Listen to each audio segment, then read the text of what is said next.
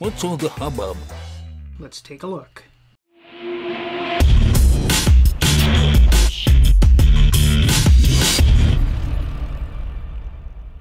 Okay, let's work through some of these solutions here and we'll talk about some pros and cons. Now the first one up is the Vera 3. Now I know there is a newer one of this. This one I believe runs the same firmware and the same software on it, so I have given it a pretty good test. Now the Vera, this was a solution I used for quite a while. Now some pros of this one, I think it's really open. There's a lot of different products that work with it, and it has a very good scripting language built into it.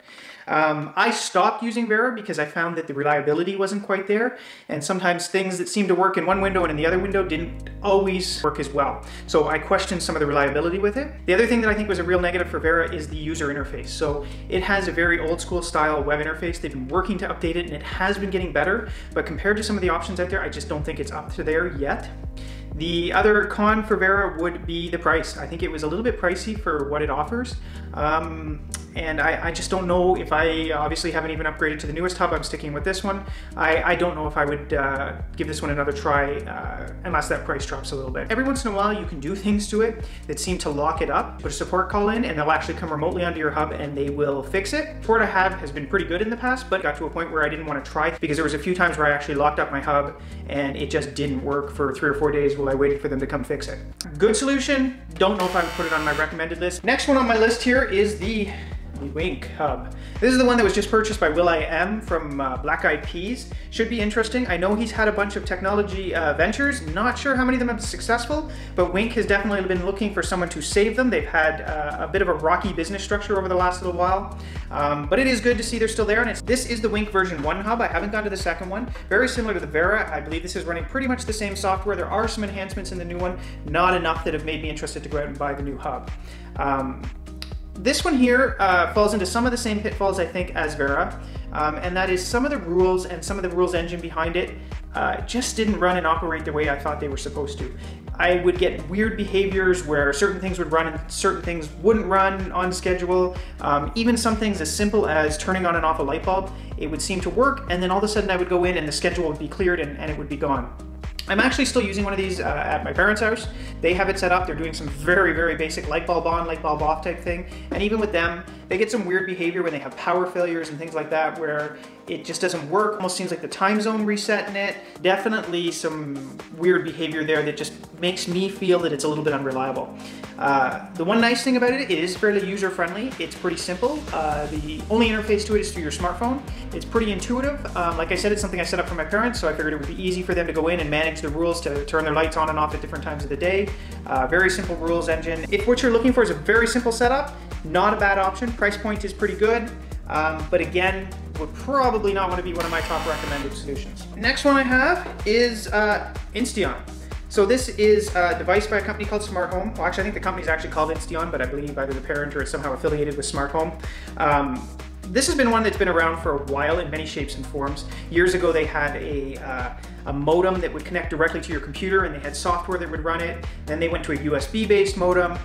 They've had various other controllers, and finally, I think within the last few years, as everyone else has started coming out with hubs, they came out with a hub as well. Big thing with Insteon is the device support. They have Insteon devices, which they have a pretty good variety of devices. They have wired switches, they have plug-in modules, they have water sensors, all sorts of different things there. So there are some good options here. I believe these are still compatible as well with X10 devices, which are some really old school style devices that use power line communication. Definitely not the most reliable devices out there, but together this does make a good solution. So the biggest negative with the Insteon device is it's pretty much proprietary. So you're not gonna have this work with Zigbee, you're not gonna have this work with Z-Wave, you're not gonna have this work with Wi-Fi devices. Pretty much if it doesn't fall into the range of products, it's not gonna be a great option. They did have some support. I know it was sold at Microsoft stores and there were some partnerships with Microsoft for a while there. And you do still see these around in big box stores sometimes. But again, unless you've bought a lot of devices which are Insteon, I don't know if I'd be suggesting this to anyone. Now, this is probably my favorite solution right now for someone looking to buy something kind of off the shelf and fairly simple. This is the Samsung Smartthings box. For those of you who don't know, Smartthings was a Kickstarter, came out a few years ago, made a pretty big splash with their Kickstarter campaign. Came out successful, products were late but delivered, was quickly purchased up by Samsung. Since then they've come out with this, which is the version 2 hub. I've also used the version 1 hub, almost identical. The version 2 actually adds some battery backup.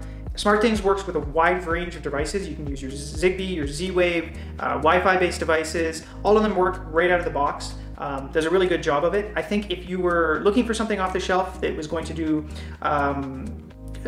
basic to intermediate based rules and home automation, this is actually a good option.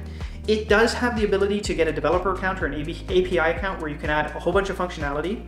And the biggest problem with it is I find sometimes you're jumping through hoops to make things work that should be really easy. And when that happens, you start to add in an element of unreliability because you really don't know what's not working when things don't go as planned. SmartThings really is one of the first devices that bridged the cloud to your local network. So all of your rules, all of the processing, all of the logic actually happens up in the cloud, and the communication between the devices, the actual send an on command or I received an off command, happen locally and they're transmitted up to the web. If the web is down, this box becomes essentially useless. I just heard yesterday that there's a leak online that SmartThings will be releasing a version 3 of this.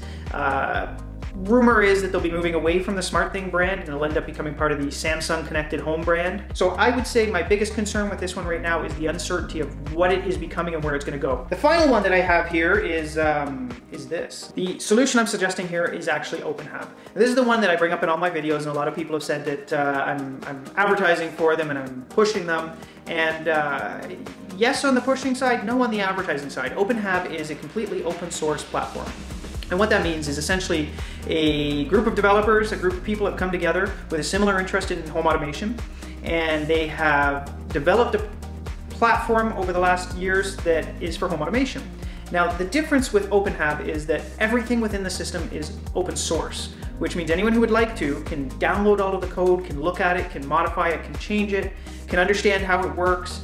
Everything is open. With all of these other systems I've shown you today, they're closed source, which means I don't know what's actually happening behind the scenes. Added security within openhab is it's open source, which means any developer can open up the code and see exactly what is happening. So the other great thing about openhab is because it's open, anyone can work with it. So if a new product comes out tomorrow, I use mine with Z-Wave, I use mine with Wi-Fi products, but if something brand new comes out tomorrow, all it takes is an interesting party to decide they want to make it work with openhab. So that could be the manufacturer of that product, that could be a developer who just happens to have bought one and decided he's going to make it work, and very often with open source software, that's how it happens. There are a lot of other open source products out there.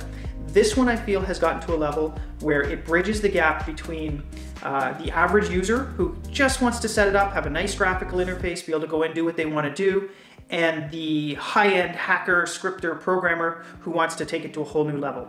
I have another video linked here. If you want to take a look at that, that's me setting up openhab in 5 minutes. From download to installed on the computer, running through the initial setup, you can see the interface. It's super simple to do.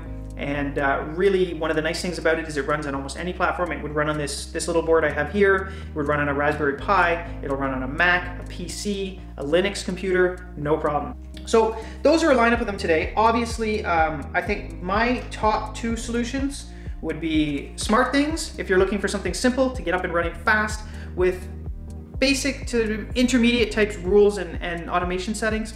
And openhab would be the second one. For me, this is the preferred one just because I think it bridges both gaps. It allows you to have the beginner to intermediate setup and use it that way if you want, but if later on you decide you want to expand more and you really want to go into uncharted territories with your home automation, then this really lets you do that. I hope that was helpful. If you want to see some more videos on SmartThings, let me know. If there's something very specific, put it in the comments.